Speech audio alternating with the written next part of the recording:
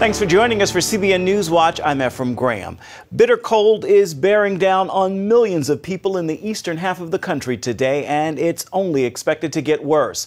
The frigid temperatures plus snow and ice are making for dangerous, if not deadly, travel conditions. Heather Sells is on this story. The nation is bracing for another deep freeze today and tomorrow. This latest dose of polar vortex is bringing a surge of Siberian air that will hit 24 states and unleash record-breaking cold. I just want it gone. Sub-zero lows will blast from the Midwest into the western mid-Atlantic today and tomorrow. Forecasters are looking at lows of -20 in states like Michigan, Indiana, Ohio, Kentucky, and yes, right here in Virginia.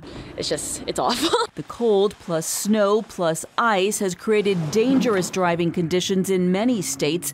In Tennessee, a state of emergency. Winter weather encrusted this plain in Nashville and turned streets into virtual skating rinks. Schools are closed in many places for the rest of the week. Yeah, it's terrible. Today is bitter cold. Farmers in southern states are covering up their crops to protect them. In Philadelphia, the Coast Guard is using special icebreakers to keep the Delaware River flowing and commercial traffic moving. In hard-hit Boston, heavy snow has caused more than 80 roofs to collapse. At this skating rink, it slid off the roof and buried 5 people. And you could tell it was hurt, with like his neck.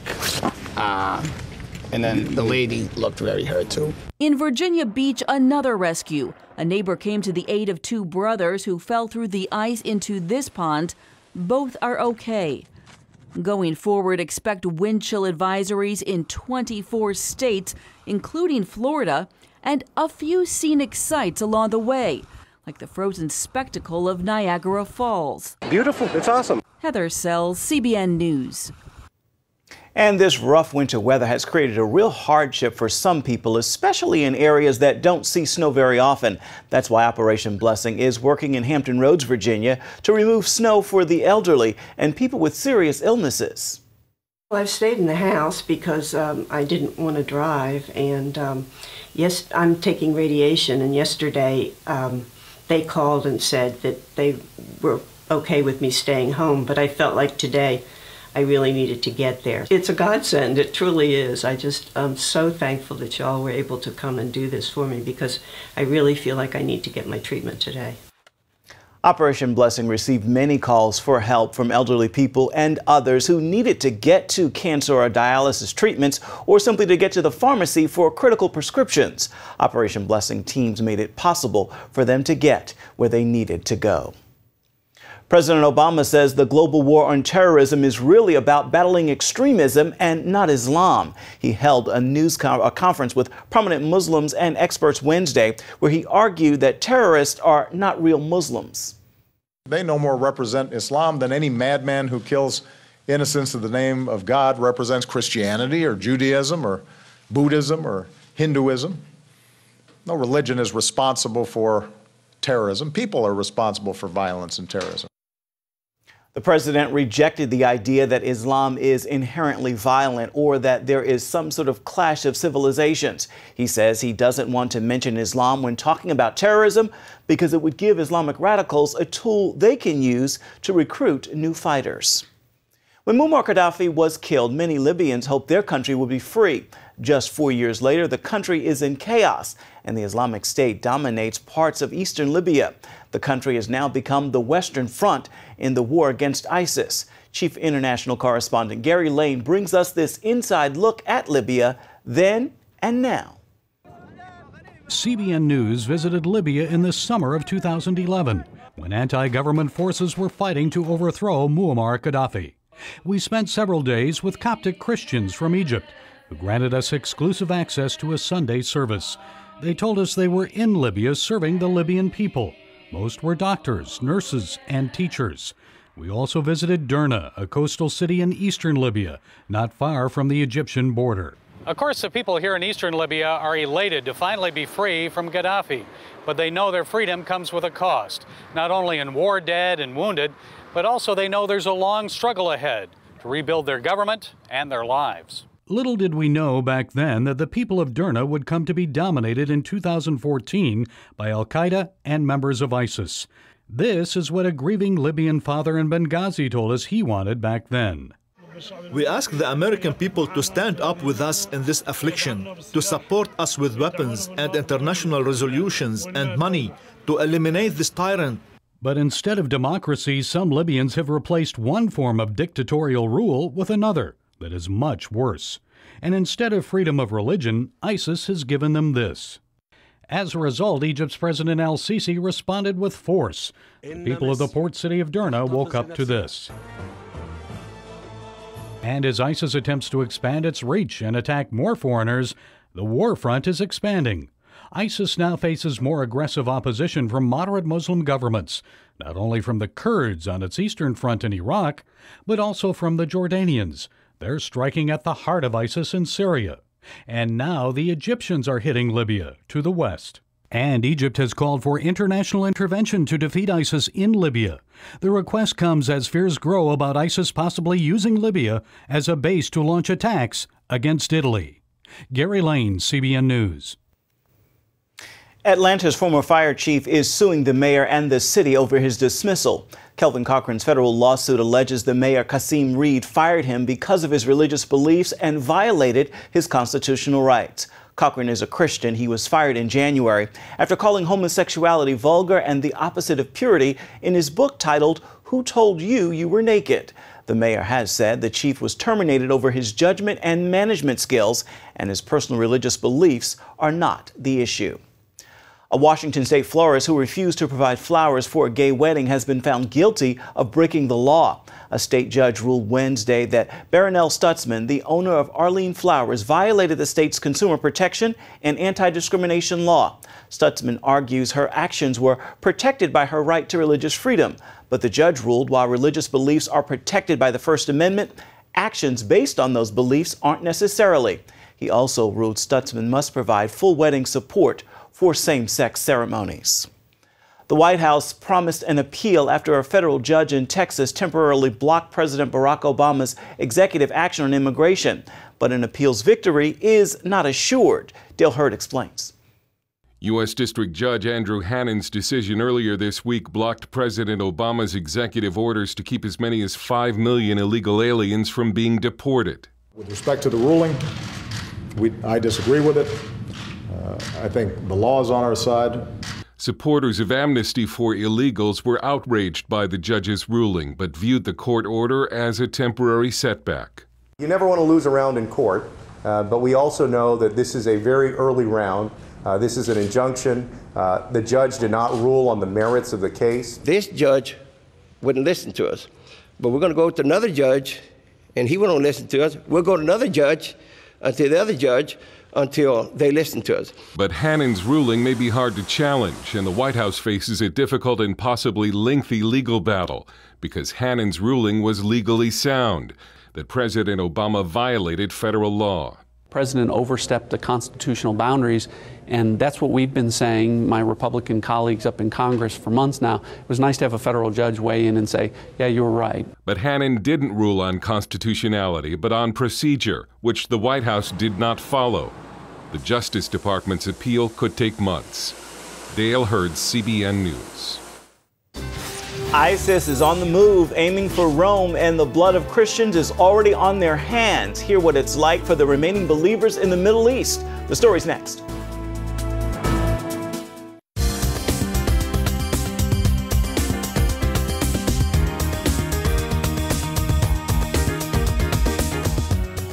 ISIS burst onto the world stage last summer when it captured Mosul, Iraq's second largest city, and began brutally killing its hostages for all the world to see. Now ISIS threatens to go beyond the Middle East and is promising to fly its flag, over the White House. Take a look. Following its blitzkrieg on Iraq, CBN News Middle East Bureau Chief Chris Mitchell traveled to the front lines of ISIS. This is the end of the road for the Kurdish military. This is their last checkpoint. But if you look down the road here and see that bridge in the distance, that's the first checkpoint for ISIS and the beginning of the region and the area that they control. He also sat down with the Peshmerga, the Kurdish military, heard horrific stories from Yazidi families, and met those Christian refugees who came face to face with ISIS and shared their gripping accounts. They take everything from the house, from the store, everything. And they take like machine, everything, because they are Christian. Just the name Christian. They hate Christian especially. We don't know why. Jesus save me. Oh, the terrorists. Forgive them. Forgive them. Because they didn't know. They didn't know what they were, what they act. Mitchell chronicles those experiences in his new book, Destination Jerusalem, which follows the rise of ISIS, the threat it poses to the world, and the tragic persecution of Christians in the Middle East.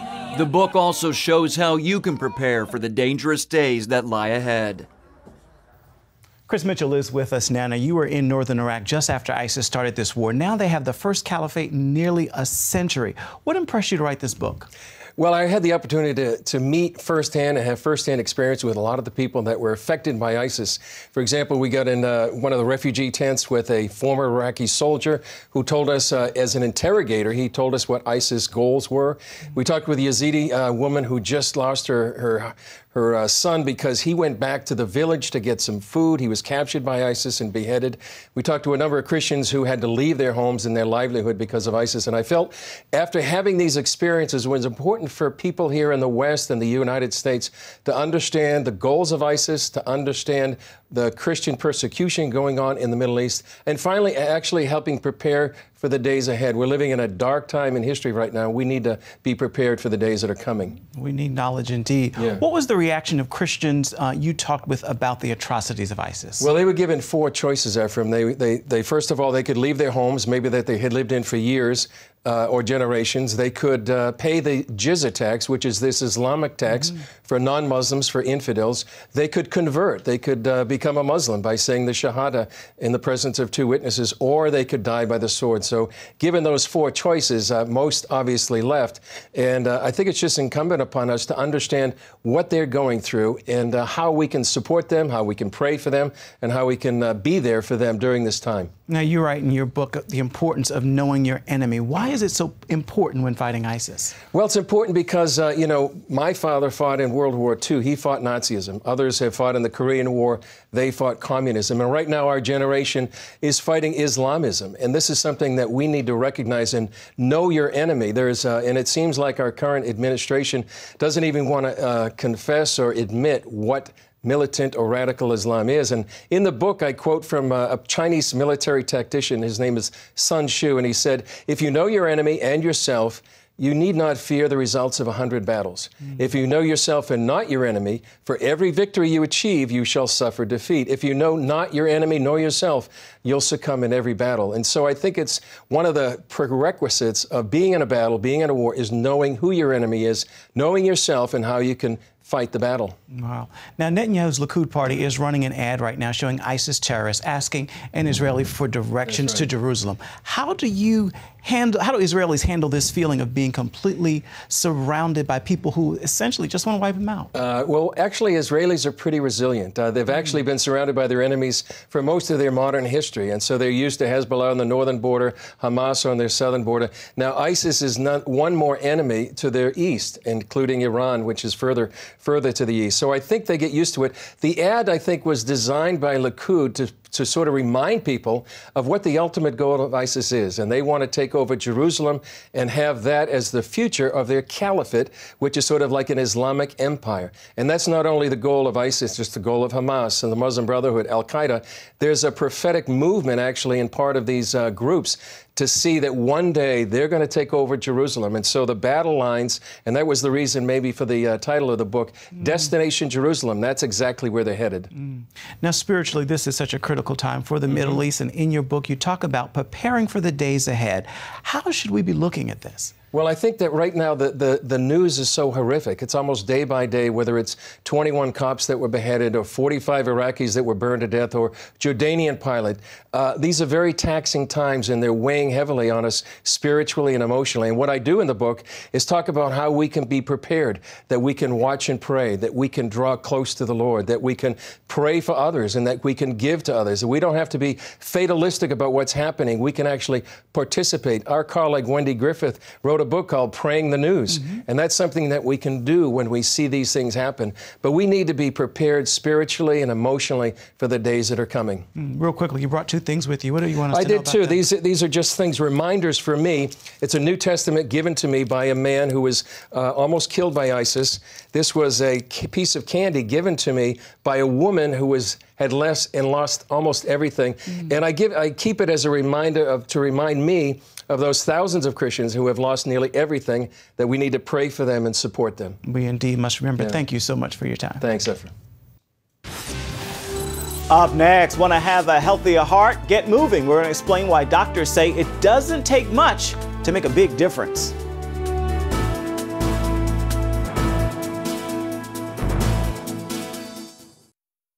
If you have a peanut allergy, you might want to avoid cumin. The Food and Drug Administration is issuing a warning after traces of peanut were found in the spice. Hundreds of products have been recalled. Health officials say if you have a peanut allergy, you should also avoid products that contain cumin.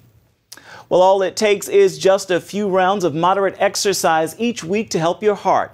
A British study found that it tracked more than 1 million women and found that moderate exercise, enough to make you sweat or raise your heart rate, could cut a middle-aged woman's risk for heart disease, blood clots, and stroke. One expert in the U.S. told Health Day News it doesn't take the commitment of an athlete. Just 2 to 3 times a week is enough to help to protect your heart. Well, the NBA All-Star Weekend game is over, but the events are going on throughout the week in New York City. Angela Zadapak talked to some All-Star players and faith leaders about their efforts to strengthen families. Well, the entire NBA universe has descended upon New York City, and that can only mean one thing. It's NBA All-Star Weekend. Former Knicks player and 2-time All-Star athlete Allen Houston has teamed up with other players off the court to throw the first annual Family All-Star Jam. The Allen Houston Foundation paired up with the Soul Exchange Sneaker Show, sharing an important message for today's youth and their families. We really want to do something fun where we brought families and kids together. The goal is to really make, a purposeful day fun.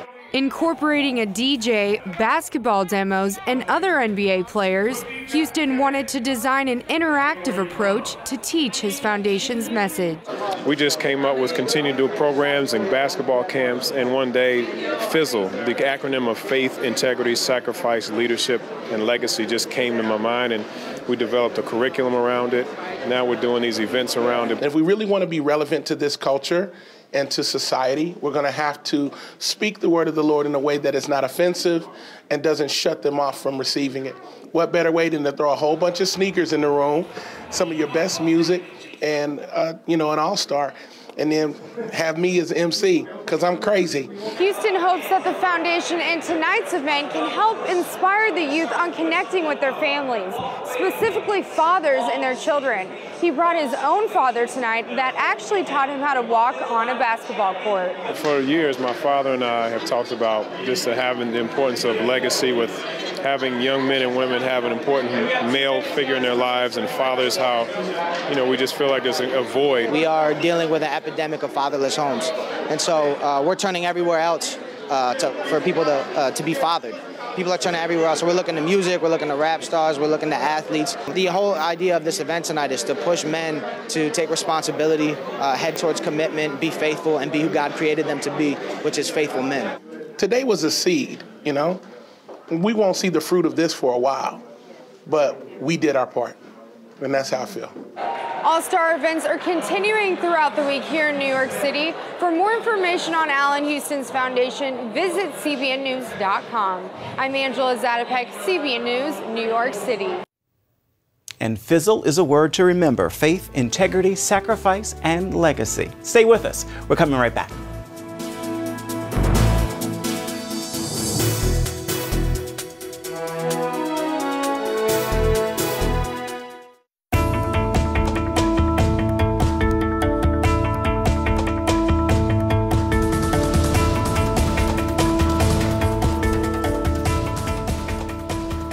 And welcome back. A young man in Texas was arrested for stealing. The person who turned him in might surprise you. The surveillance video aired on a local news station in Houston. A woman saw it and realized one of the teenagers burglarizing the home was her son. So she called the police and had him arrested. The man whose home was broken into is applauding that mom. I'm happy about it, actually, because it might seem as if she is selling him out or turning him in or something like that, but she's doing him a service. She's helping him become a better individual and a better person for our society. She is. The mother said she did not want to speak on camera, but she had this message. Just tell all those mothers out there that if their son does this, turn them in. It's a tough lesson and it hurts, but it's for their own good. And finally this hour on CBN News Watch, CBN continues its commitment to reach millions of Spanish-speaking people with a Christian perspective on news. Recently, CBN dedicated a new office in Costa Rica for Mundo Cristiano, the Spanish version of Christian World News. Several ministry partners, along with special musical guests, took part in the event. Mundo Cristiano has been in production for 8 years and airs on 90 television stations and 300 radio stations. The program also has an estimated 140,000 followers on Facebook and growing. Well, that is going to do it now for CBN News Watch. Remember, you can find more of our exclusive coverage of the issues you care most about at cbnnews.com. Take the time to tell us what you think about the stories you've seen here today. You can do it on Facebook or at CBN News on Twitter. It's Thursday. Make it a thankful one.